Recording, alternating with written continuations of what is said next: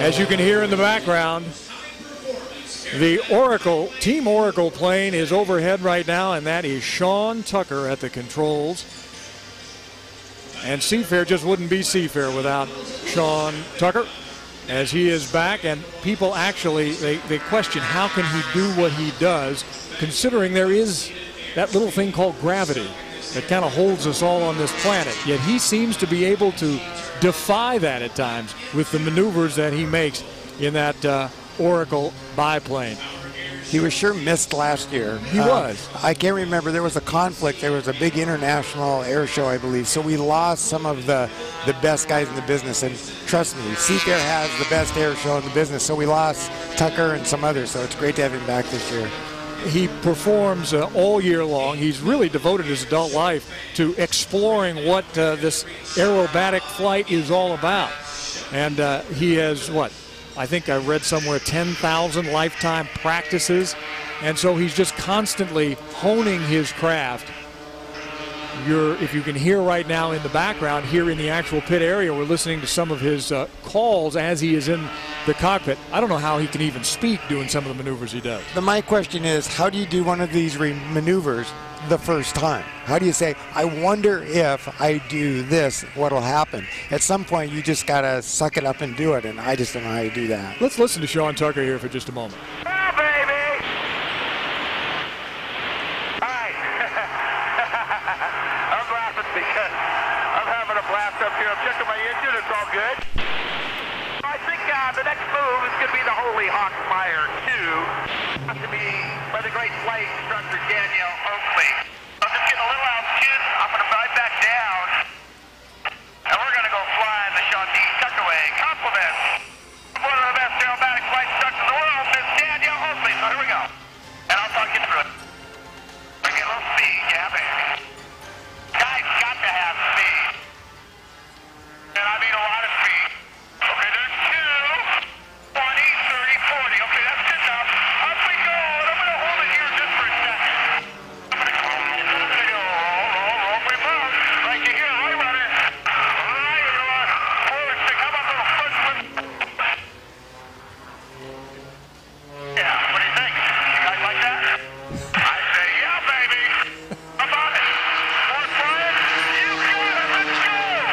You know, the problem with Sean is he needs to cheer up a little bit. I don't know why he's so down all the time. He is literally laughing in the face of death as he does some of these maneuvers. Just amazing. How would you like to be Mrs. Tucker?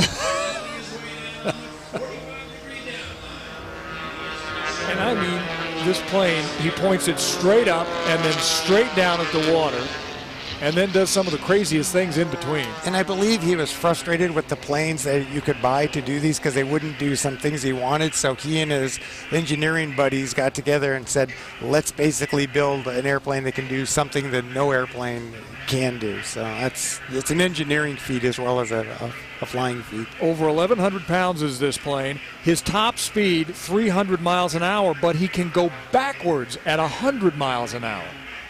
And then the question is, why would you want to?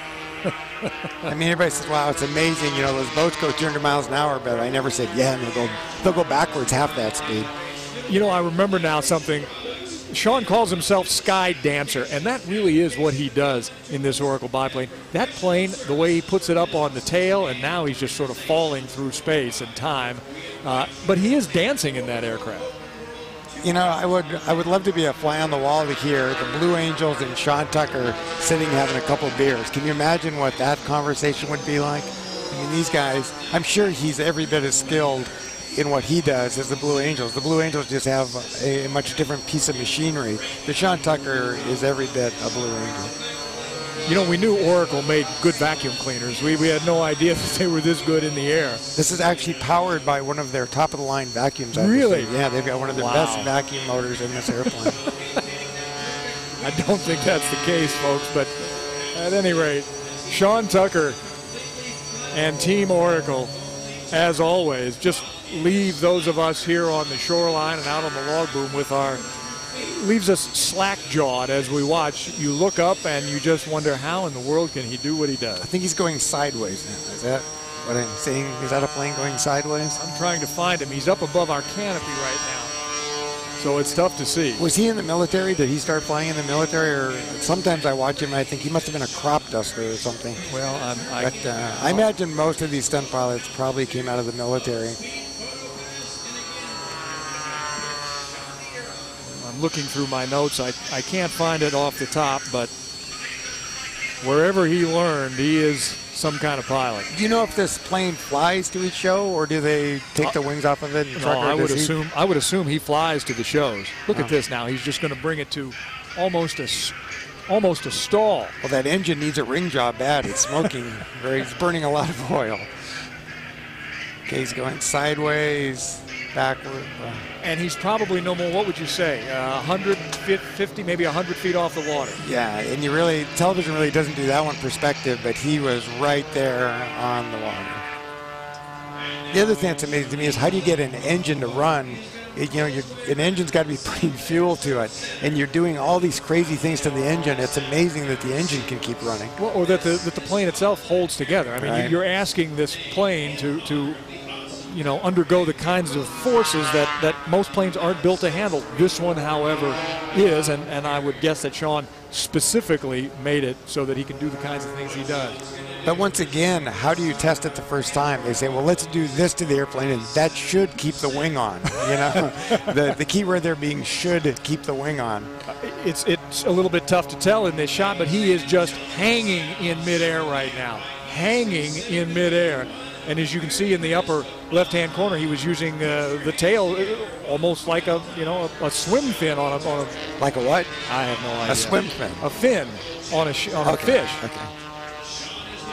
Oh my. Well, we're all dizzy here in the tower, just watching Sean. But we're dizzy most of the time anyway. But it gets worse when we watch Sean Tucker. Didn't take an air show for that. Well, thanks to Sean Tucker and Team Oracle for once again another terrific part of the Boeing Air Show. And we've got more boat racing to come. We're also going to figure out a little more about our weather as we get closer to the championship races here at Seafair. Don't go away. More from the Albert Lee Cup here on KIRO 7.